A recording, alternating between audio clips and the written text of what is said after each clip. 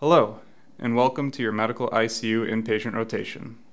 I'm going to talk to you about what to expect on a typical day, as well as common workspaces where you'll be spending your time this month.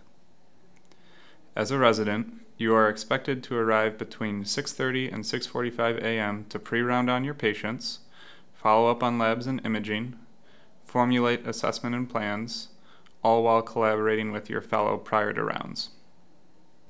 Rounds start at 8:30 a.m. and you will be supervised by a senior staff. Rounds must finish by 11 a.m. Thereafter, you are expected to follow up on patient care, which can include calling consults, family members, reading about presented medical conditions, and documentation. On certain days, there will be morning ICU lectures from 8 to 8:30 a.m. Schedule will be posted on the Henry Ford Pulmonology webpage provided by your respective fellow or attending. Daily noon lectures hosted by internal medicine are held at 12 p.m. with lunch provided. After noon lecture, you will continue your daily routine. You will be assigned to work in one of the resident pods. Depending on the pod assignment, you will have a schedule of either 24+4 admitting shifts every fourth day, or the night float system, where each resident will do approximately 1 week of nights. Your schedule will be provided prior to your rotation.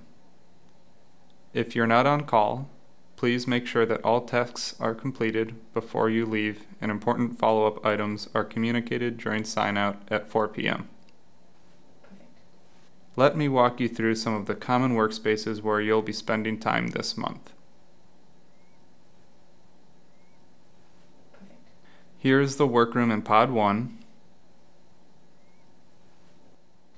another in Pod 2, and one in Pod 4.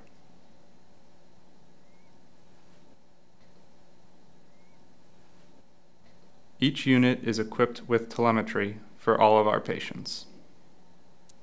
Here is a nursing station in Pod 1, another in Pod 2, and one in Pod 4.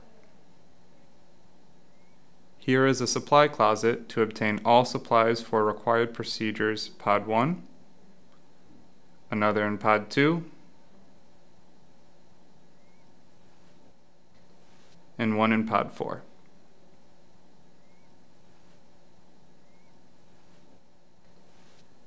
This is a call room to get some rest.